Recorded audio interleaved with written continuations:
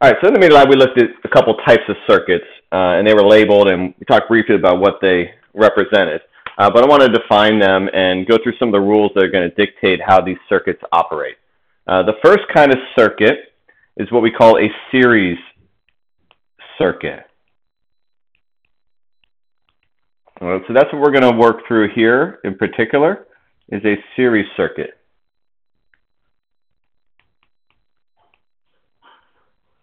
All right, and all series means is that there is one pathway through the loads or the resistors.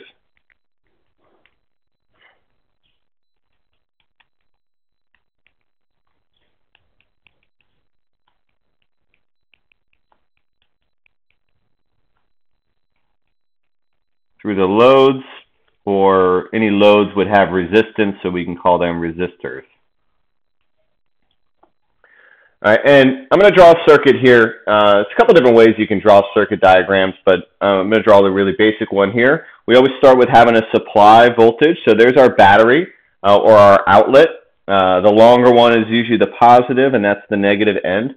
And so I'm going to label this V with a subscript S, and that is our source or our supply voltage.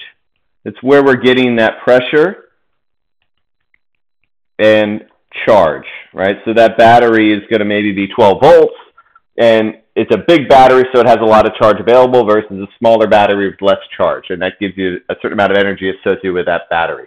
All right, but this supply, we don't have a value yet, all right? But we're going to then have a wire that comes up out of the supply voltage, and we're going to go through a series of resistors, all right? And so there's one resistor. That's the symbol for a resistor.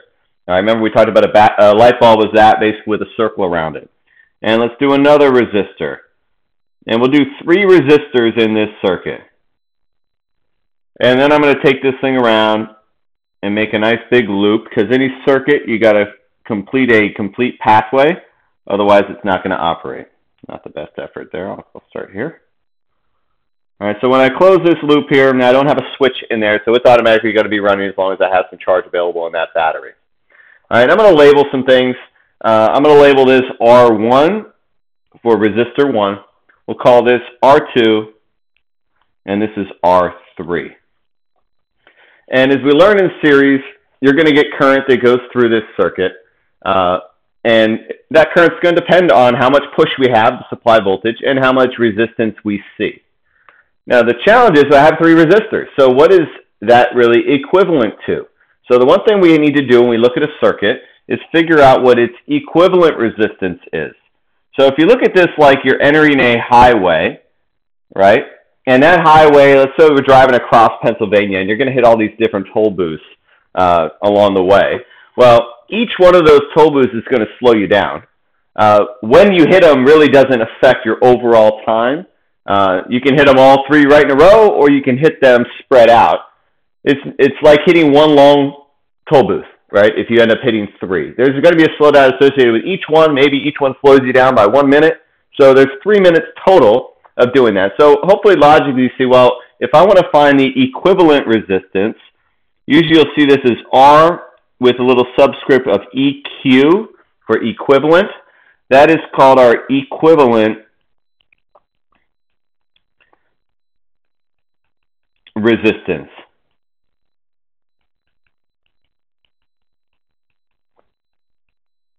Right, so with our equivalent resistance, we've simplified all 3 resistors into one. And as I hope you would recognize, well, that would just be equal to the addition R1 plus R2 plus R3 would be what we call our equivalent resistance. And this equation, this is true when you're in series, when you have to go through them one after another. You just add up the individual resistance values, right? And so in this circuit, if I add R1 plus R2 plus R3, I'm going to get my equivalent resistance of that circuit. Now, with that equivalent resistance, if I'm leaving my supply and I don't know what's ahead, but I know my equivalent resistance, I know effectively how long it should take me to get through that circuit, and therefore, I can determine the flow of that circuit. And that flow, we usually write a little arrow to indicate the current that leaves that supply voltage is going to be dictated by what's upstream, and we call that our total current, or I total, T-O-T, right? And that is our total current that's leaving that supply or that battery. And Ohm's law would suggest that if V equals IR, then the total current would be the voltage, in this case the supply voltage, over that equivalent resistance. And so usually when we break down a circuit, we're going to try to figure out what is that current. And as we saw in that lab, well then every resistor, because they're in series, is going to see that same current, right? And each resistor also has a voltage drop, right? So there's a voltage drop across resistor 1, there's a voltage drop across resistor 2, and there's a voltage drop across resistor 3. Each one of these will have a current that runs through it, I1, I2, and I3. And hopefully you're realizing, hey, there's Ohm's law again, V equals IR. So we can apply Ohm's law to individual resistors as well, right? And we just saw that because they're in series, I1 should equal I2, which should equal I3, and therefore we know that those are all equal to the total current that we would just be able to calculate. And it turns out any loop drops all the supply voltage, so whatever the voltage drop is of each of these is going to be equal to the supply voltage if I add all three of those up. So when you guys split your circuits and they were the same bulb, if I had 9 volts and there were 2 bulbs, they each dropped 4.5 volts. Or if there were 3 bulbs, they each dropped 3 volts. So this relationship will always hold true in series. Right? So what we could basically do is determine all those values if we have certain information. And we effectively start by saying, hey, this circuit, if we were to simplify it, any circuit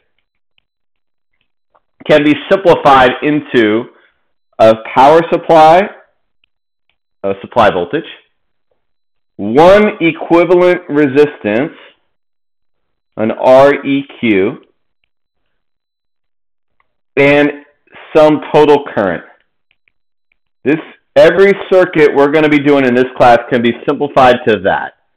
Even if there are multiple resistors, we can find what they're equivalent to. All right? If we could replace them all with one toll booth, how long would it take to get through that toll booth? All right? How much resistance would that have to the flow? All right? So this is basically how we're going to look with series. And I'm going to define a couple rules that we just discussed here. All right? So here's some things you got to know about a series circuit.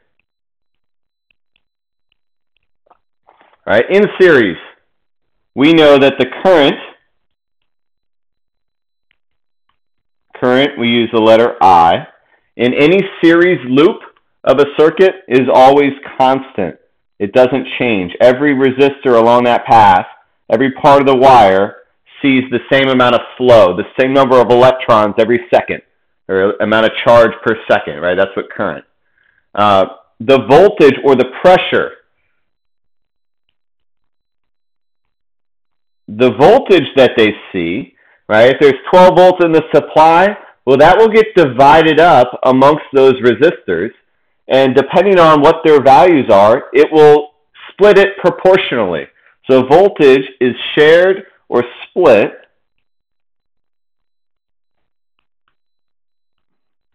proportionally amongst the resistors. And I'll do some examples to show you what I mean by that.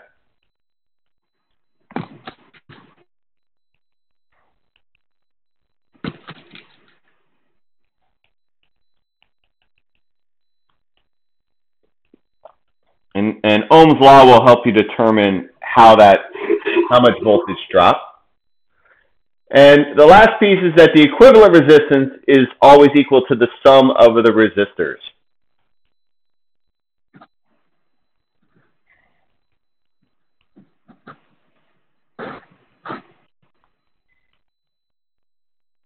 Again, we use R with a subscript of EQ for equivalent. Is just the sum of the resistor values.